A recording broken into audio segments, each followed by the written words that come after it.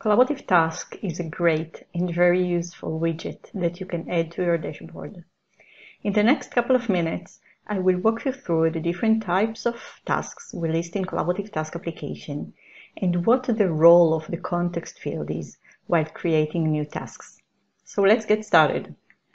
Collaborative Task application lists simple tasks, projects-related tasks, as well as tasks coming from routes. This is really your list of everything you need to do in a single view. This is looking across all projects and all data you are working on. You don't have to remember what you need to work on. You get all your tasks from different sources in a single view. You can create a task from here, and you can also edit an existing task. Click on the task and open the information panel on the right side, and you can also set the context of the task from here.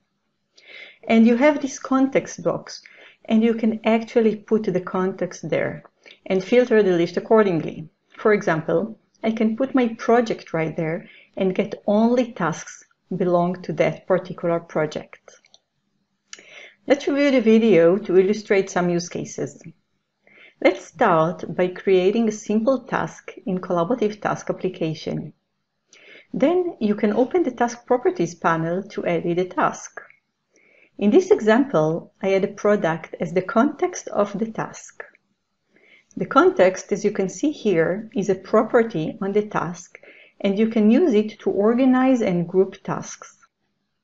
Another way to create a task in a context is to set first the context in the Collaborative Task context area, and you can note that the list of tasks is filtered accordingly and display only tasks belong to that particular product.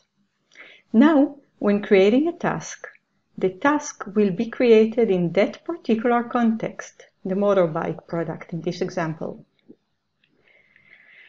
Let's change the context. I remove the product and select a project as the current context. Again, the list of tasks is filtered, and you can see only tasks belong to that particular project, which is none in this example.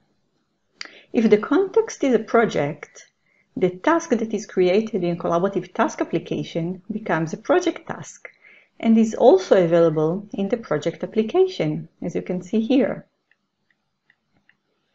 In case the context is a risk, the task that is created becomes the risk mitigation task and appears automatically in the risk properties panel under resolved by.